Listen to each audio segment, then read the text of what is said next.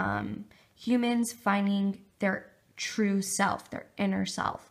And so some things we talked about is some people find themselves within a church, they find their true self within a religion or within a certain environment, whether it's the mountains or at home alone. In what situation do you feel you can let down your guard and connect to who you truly are? And that's a really deep question. You don't have to answer it, but it's just like an honest. Do you find a certain place or during a certain time in your life where you can truly connect to who you are? Nothing that came naturally.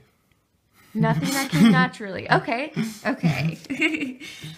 get what I mean? Yes. In traveling, I think it really gets you in touch with who you are, because you're surrounded by a whole new setting and a whole new world and all new people.